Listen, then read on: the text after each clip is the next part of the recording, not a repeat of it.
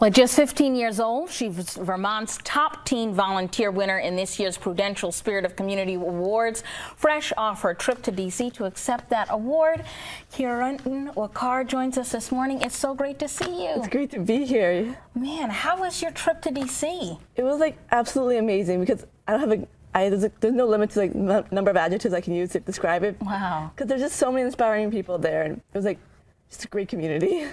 And what did you get this award for? I got this award because I did a donation earlier in the year for the Children's Hospital, where we made a bunch of gift bags for them with our club at the school. And then I also went because I did a project for the Syrian refugee crisis. Oh, excellent. So what is the Prudential Spirit of Community Awards? It's an award that they honor one high schooler, one middle schooler from each state, and they all go down to Washington, D.C., and there they go through a bunch of activities like group bonding, going on a cruise, touring Washington, a whole bunch of things. Wow. And then out of that, 10 students get chosen to be the national ones.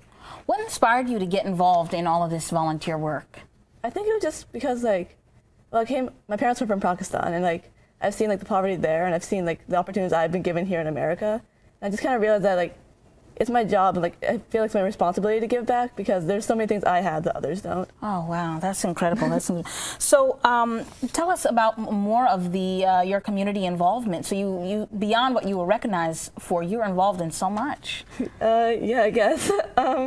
We started an advocacy group here in Vermont. And it's the first one for Results, which is a national group against world poverty. Wow. We're actually having our first meeting on Saturday, the 14th, so everyone should come. Okay, where's that at? The Peace and Justice Center at 2. Excellent, excellent.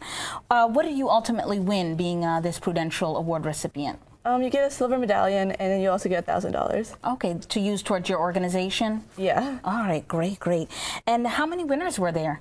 There's 102, so all 50 states and the District of Columbia.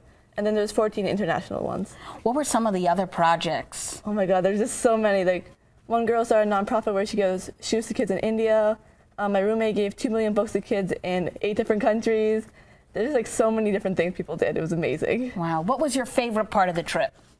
I think it was just meeting everyone because in fact, when you're there, you're only there for 4 days, so you make friendships like that. And now I feel like I'm going to talk to these people forever. All right, so a great little network of people that you now know across the country doing this great work. It's so great to see you. Congratulations. Thank you. We'll be right back, everyone.